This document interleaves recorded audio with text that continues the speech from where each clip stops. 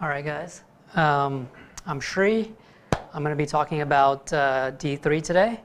You guys saw a lot of really good examples of D3 yesterday with the stackathons, and also Sylvia mentioned another data visualization tool with Angular. But I was wondering what all the commotion was about, so I figured I'd take a look and try and figure out, at least give those who don't know, at least a very simple 10,000-foot overview about how to create a simple D3 visualization. So just a quick summary again. D3 is a JavaScript library for manipulating documents based on data. So basically any data you have, you can present it on the front end pretty easily, and as you'll see from the examples, it's pretty straightforward. So the basic concept is that it leverages HTML5 and CSS3. So specifically in HTML5, there's a SVG element, scalable vector graphics. And in that element, you can put various different shapes and lines. The difference between that and the canvas is that those elements, or those shapes, are actually a part of the DOM. And so with D3, you can manipulate those elements.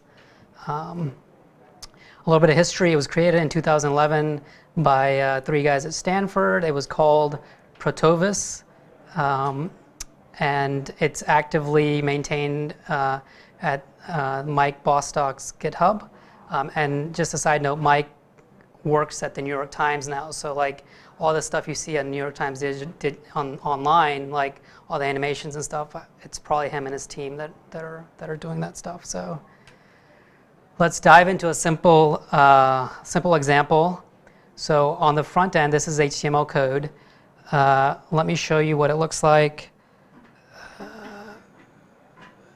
have it here. So I'll just put it side by side. So this is a simple circle that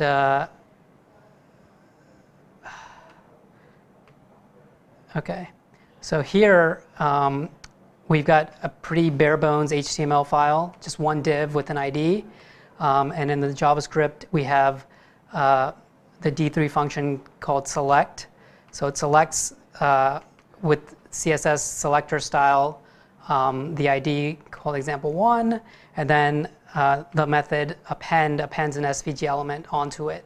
And then you give it specific attributes for the size for the SVG. So here, this is actually implemented. You can see the element and with the specific attributes that it has. And then continuing on, we have we append a simple circle with various styles, attributes, with the radius, the center of the circle XY, and then we also added a couple of events bound to the mouse over and mouse out. So here you can see really quickly that this is, it's pretty straightforward. It's easy to read, and you can do a lot of different stuff. But this doesn't include any data. This is very simple stuff. So now you might be thinking, okay, well, what can we do with this now?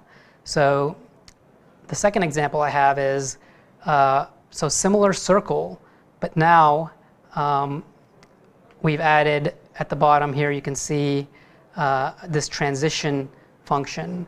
So the transition usually works along with this delay and duration. So the transition actually takes you from one state, whatever you've selected, into another state for that item. So like for this circle, you're going from a radius of 40 to a radius of 10, and then we're moving it, the X position, from 50 to 30 on that SVG, and we're changing the fill style to black using this duration and this delay. So here you can see when I refresh this circle, the delay is pretty large actually, but I just want to show you the example. It shrinks, it moves over a little bit, and it turns black. So now I want to take a step back, and you're probably thinking, okay, I can probably do a lot of this with jQuery, right? Why do I need D3? So the main reason why D3 is so popular is it easily binds your data to these elements, and then you can dynamically add and manipulate these attributes and styles according to functions. You can put in functions that iterate over the data and make make the elements do pretty cool stuff. And it's very easy to add data sets. So they have methods for like CSV, JSON, basically anything you can get in an array, you can pass it to D3. So the next example I have is actually includes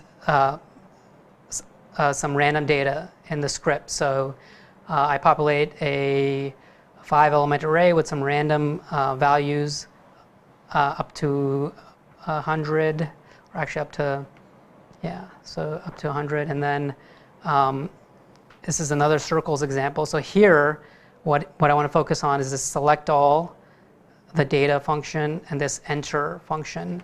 So here we build our SVG element, and then we're selecting all the circles in the SVG, but the circles don't exist yet. So this is a little confusing part about D3, is that even if you don't have it and you're going to be appending them in later, this enter function, it sort of creates a placeholder for those elements that are coming into the DOM later. And this data iterates over the data set. So all of this that happens 5 times for each element of the data set. And this particular example, we're actually placing these circles at random points on the x-axis. And I'll just go to the example so you can see. So there's 5 circles randomly placed. And basically the transition is moving them down and making them smaller and turning them yellow, right? So that's one example. So the final example I have is actually now creating a bar chart, which is, probably what you want to do with data, or like, how you want to represent actual data. So again, I have a data set. This is just random values again. But here, let me actually play this animation. So we're building up the bar chart from the bottom to the top. So it actually, the animation looks cool. So you can do this like on mouse over or on click or something like that. But basically, we're building on all those building blocks that I just showed you. So again, we build the SVG element, and then within that SVG, we're selecting, instead of circles now, they're going to be rectangles, and then appending those rectangles. And because the rectangles, they take an XY property and a height and a width, and the XY is actually the top left. So you have to kind of manipulate the data a little bit and have it start sort of flipped. So here, this X is just spacing the data out based on the width of this SVG. The Y initialized to 200, and then the height is actually based on the data. So these functions actually take, you can use 2 parameters, the data itself and then the index of that data. So you can use both of them to manipulate what you want it to return. So here we have the transition, which is building those those rectangles, specifically the Y coordinate, which is based on the data, and the data is actually scaled by 4, just to show visually like it's actually scaling. So so just kind of wrapping up, D3 has been around for 4 years. It's pretty mature now, and there's actually a ton of examples and tutorials online. Again, you saw some examples yesterday. There's a whole geo component to it, where there's a whole geo library. You can place data on maps, and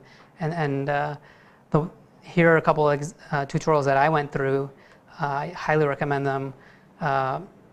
Documentation is very, very clear. It's very easy to follow, and there's also numerous libraries now that try and extract a lot of the complexity of D3, because these are very, very basic. A lot of the examples you've seen, I'm sure, especially like the node example that Lewis had, so there's a lot of libraries that extract that, and you can just pass in data and maybe give it a few other parameters. I've seen like one called rickshaw and one called D3.js. So that's D3.